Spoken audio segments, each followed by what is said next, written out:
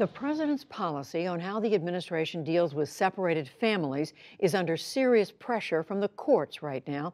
In the past 24 hours, two federal judges have ruled that it must change the way it is operating with these migrant families.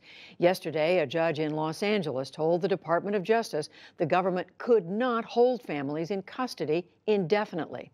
Then today, as Amna Nawaz tells us, a judge in San Diego told the government that it must abide by an order to reunite dozens of children with their parents by the end of the day.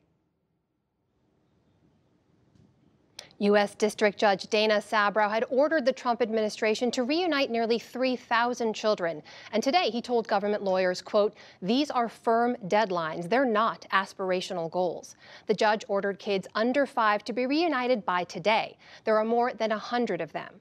Only 4 had been reunited by a hearing earlier today. The administration told the judge it's on track to reunite just 38 by day's end. The ACLU brought the lawsuit in San Diego, prompting this reunification push.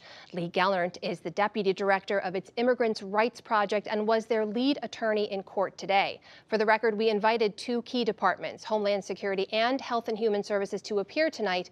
Our invitation was declined. Lee Gellert, thank you so much for being with us tonight. I want to ask you now, today is obviously that deadline for kids under 5 to be reunited, which we know has been missed. We're speaking at about 6:30 Eastern, 3:30 your time on the West Coast. How many children in that group under the age of 5 have been reunited as of right now? Yeah, we're still waiting for an up-to-the-minute tally. The government today walked into court and promised that only 38 would be reunited by the end of the day. That did not sit well with the judge. He said, I want all 63 families who are eligible for reunification to be reunited by the end of the day. And if the government cannot do it, he wants an explanation for why they couldn't do it in writing on Thursday, wants to see us back in court on Friday, and asked us what relief we want from him if the government misses the deadline. So there will be kids reunited today.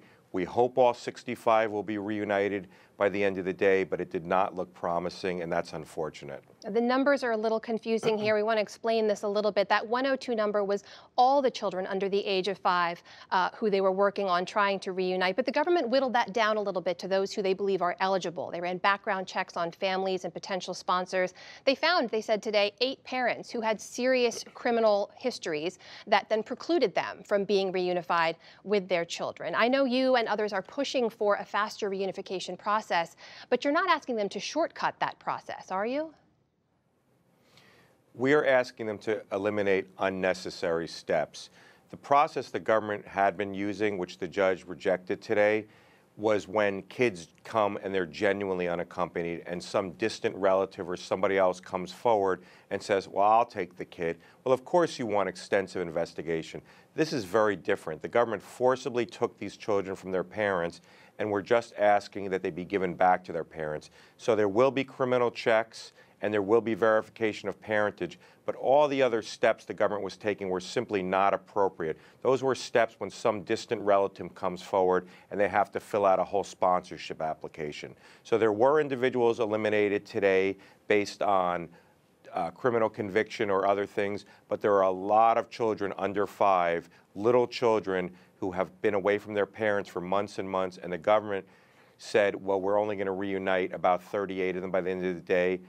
Again, that did not sit well with the judge. As you said in the introduction, he said these are not aspirational, that the government better get it done by the end of the day, and if they don't, he wants to hear more about it on Thursday and Friday. So, you know, we have mixed emotions today. We are thrilled that many of these young children will be reunited, but for this ruling, they would not have been reunited.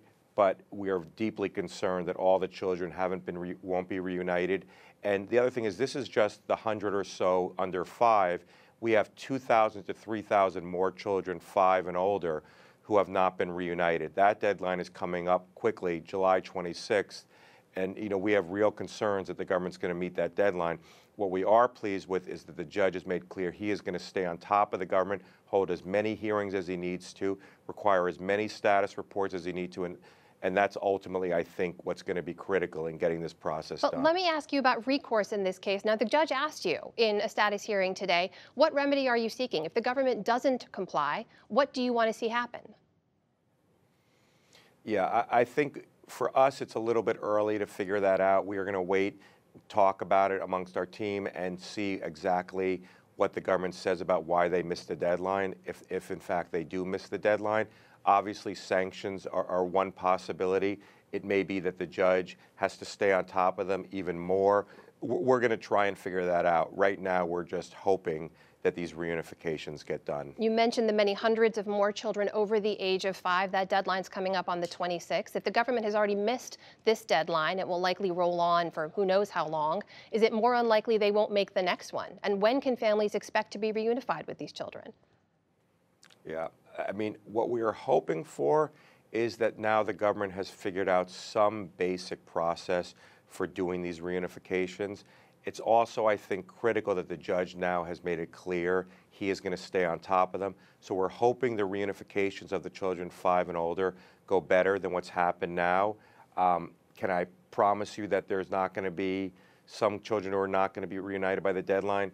No, but we are hopeful, and I think we will stay on top of the government. We have asked for a list of every single child who's been separated from their parents so we can mobilize all of the many volunteers and advocates and NGOs and faith-based groups to help. I think it's an enormous task, as the judge said, but on the other hand, it's a mess the government made. They really need to fix it. We are more than happy to help in any way we can, but the government needs to dedicate as many resources as they need to get it done. They cannot have these little children sit for any longer than necessary all by themselves. Lee Gallerant of the ACLU, thank you for your time. Thank you. And before we go, an update on Sophie, the 3-year-old girl whose story we've been following since she was separated from her family after legally crossing the U.S. border from Mexico last month to seek asylum. How does the court order to reunite affect her? Well, according to what the government has said, it doesn't. Sophie, we believe, does not qualify for today's deadline because it only applies to children separated from parents. Sophie was brought across by her grandmother, her caregiver, and the family says her legal guardian in Mexico. So Sophie's family continues to work through the normal reunification process, submitting paperwork, undergoing background checks, and waiting for a fingerprinting appointment now 10 days away. Sophie, meanwhile, remains in a shelter hundreds of miles away, where she's been for the last 18 days. The family has no timeline for when she'll be released.